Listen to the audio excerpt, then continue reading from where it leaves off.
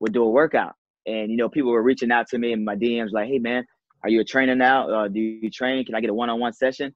And at first I was like, no, I don't train. I'm just, keeping myself in shape, right? So maybe 2 more weeks went by and everybody kept asking the same question. So I said, you know what?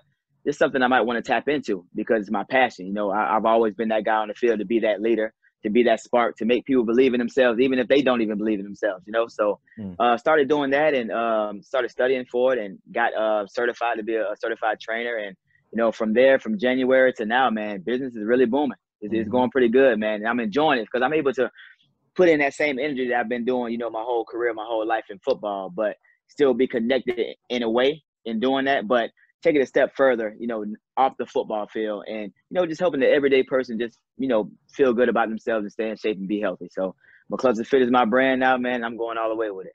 Absolutely. That's awesome.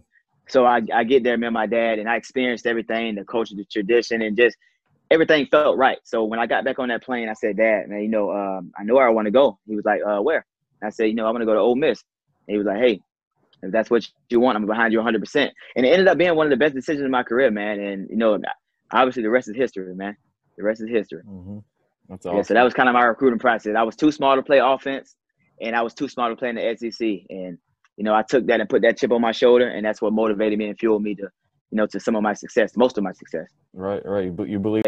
Yeah, man. My time with the Chiefs, man, it was amazing. I hated to leave. I wanted to stay, but it's a business, and I felt at the time I was worth more than what they wanted to bring me back for. So I had to make a decision for my family. But I mean, that's the best team I can honestly say I played for. Organization overall that I played for, was the Kansas City Chiefs, man. As far as the fan base, as far as the coaches, but back to the coaches, man. Like we had so many. We had Todd Haley, then Romeo Crennel.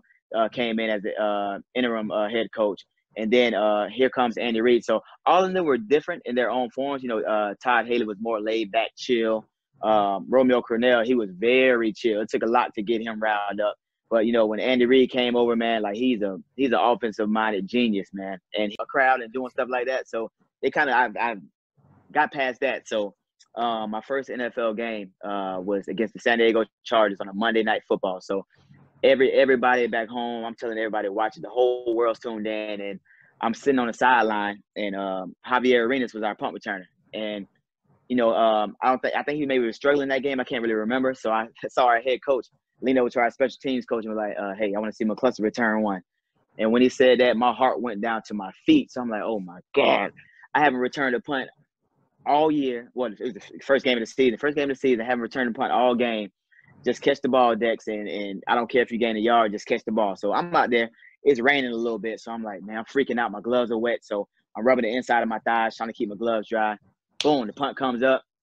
Once I caught it and I had room, made one miss, and that was my iconic 94-yard punt return in my first game on a Monday Night Football. So that was kind of my welcome to the NFL. So after that game, I called everybody. Yeah, did you see that? Yeah, I did that.